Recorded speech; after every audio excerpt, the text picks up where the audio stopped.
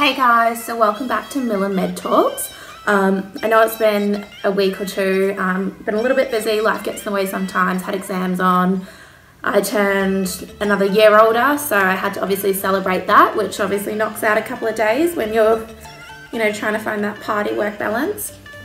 So today what I want to talk to you guys about is a very, very common class of medications called ACE inhibitors. So ACE inhibitors stands for angiotensin converting enzyme inhibitor. So what is this? So basically it's going to inhibit that enzyme, okay? So in order for us to fully understand the mechanism of action of how an ACE inhibitor works, we need to understand the system it works in. So this system is called the renin-angiotensin-aldosterone system, also known as the RAAS system. So I've drawn this diagram. I hope you guys can all see it and read it okay. So basically the liver will produce angiotensinogen, which then gets converted to angiotensin 1, and then through the mechanism of angiotensin converting enzyme, angiotensin 1 gets converted to angiotensin 2. As you can see, angiotensin 2 has a lot of profound effects on the body, including increased sympathetic activity, increase of tubular sodium reabsorption, increase of potassium excretion, H2O retention, aldosterone secretion, arteriolar vasoconstriction, which then leads to increased blood pressure. So we get the AT1 receptor binding to the GQ protein on the IP3 signal transduction pathway. So that goes into a bit more biochemistry. I don't think we need that right now. So yeah, the vasoconstriction. We also get antidiuretic hormone secretion, which then leads to the H2O reabsorption. So all of these effects of angiotensin 2 will lead to water and salt retention. So ultimately, it's going to increase blood pressure. So what ACE inhibitors do is they are going to work on the angiotensin converting enzyme, which is produced in the lungs and the kidney endothelium. So ACE is produced there and it helps to convert angiotensin 1 to angiotensin 2. Yep. So if we want to stop this downstream effect, all these effects that angiotensin 2 has, we need to inhibit the conversion of it. So that's where the ACE inhibitor comes in. So it's going to come in, it's going to competitively bind to the receptor on ACE, and it's going to block the production of angiotensin 2. Yes? So that's the renin-angiotensin-aldosterone system. Very important to know this to gain a thorough understanding of how ACE inhibitors work.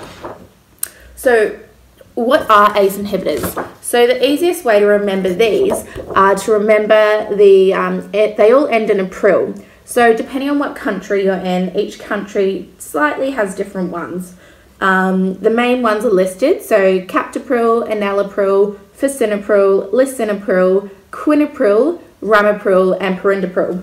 So I know, for instance, in Australia, we see a lot of doctors prescribing mainly the ramiprils and perindoprils. So these are the most common ones, and obviously dependent on the patient and their needs and their current blood pressure and their target and the indication will depend on what dose we give them, and obviously other things like renal function. So there's heaps of other considerations we need to take into when selecting which one is correct, and then also what dose is correct, because these medications do come in several different dosages. Yeah. So for instance, your perindopril will come in, testing my knowledge now, 2.5, 5, and 10 milligrams if we're using perindopril arginine. We also have the other isomer, perindopril erbutamine, which comes in the 2, 4, and 8 milligrams. Yes. So the isomer switch with the perindopril arginine and erbutamine is something we always need to be aware of. So if a patient comes in with a bottle saying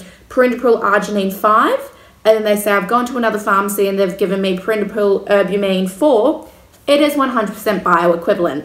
Yes, so the pharmacist can't actually swap it unless it's bioequivalent. So this is something that doctors aren't always aware of. Most are, but we do need to emphasize to the patient that you have been given the right item. It's just a different isomer. Yes, but same biological equivalence in the body. So indications of ACE inhibitors. So it's usually used first line for hypertension in almost every country and all resources. Also renal artery stenosis, acute myocardial infarction, and heart failure. Now, side effects of this medication can be hypotension. So this can sometimes be if the medication is basically working too well, or if the dose is too high and then we need to do a dose adjustment. Hyperkalemia.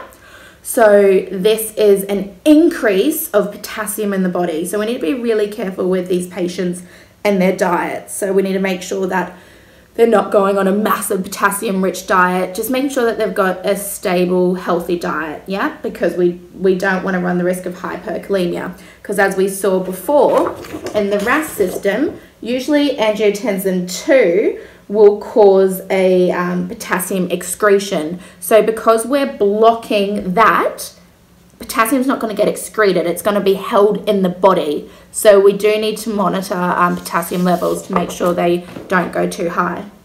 Angioedema.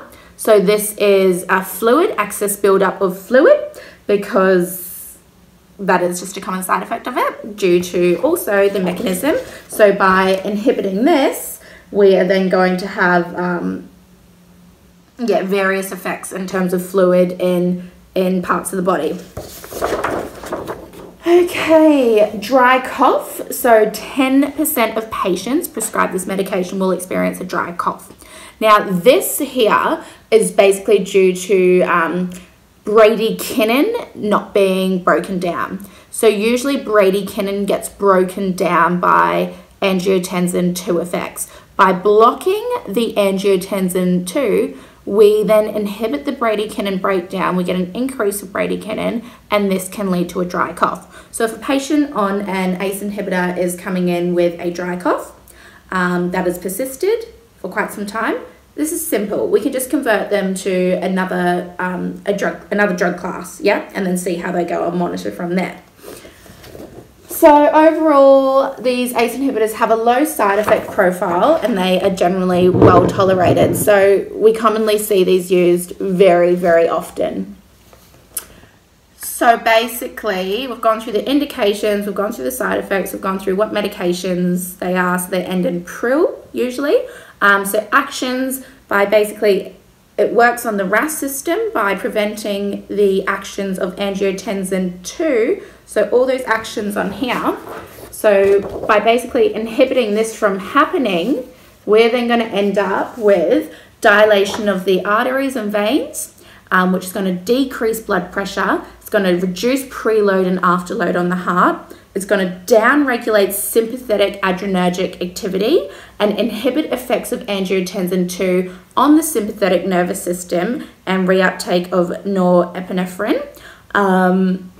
We are also going to promote renal excretion of sodium and water. So this is going to have a diuretic effect, which is good, which is what we want with patients that have hypertension. So it's going to have an indirect diuretic effect by promoting the excretion of the salt and water. And it's also going to inhibit cardiac and vascular remodeling. So you can see that's why we use this for several things like first line for hypertension, as well as other cardiovascular indications such as acute myocardial infarction and heart failure, because it does have a number of benefits. Usually we might see this combined with another medication. So a lot of the ACE inhibitors come in a combination with a diuretic, or we might see it used with a daily aspirin, or depending on what the indication is, yes. Pregnancy, we want to avoid it. There are other medications we'll use for pregnant women with hypertension. But yeah, so basically just to recap, what is an ACE inhibitor? An ACE inhibitor is going to an ACE inhibitor is going to prevent the conversion of angiotensin I to angiotensin II. Yep, so it's going to inhibit ACE.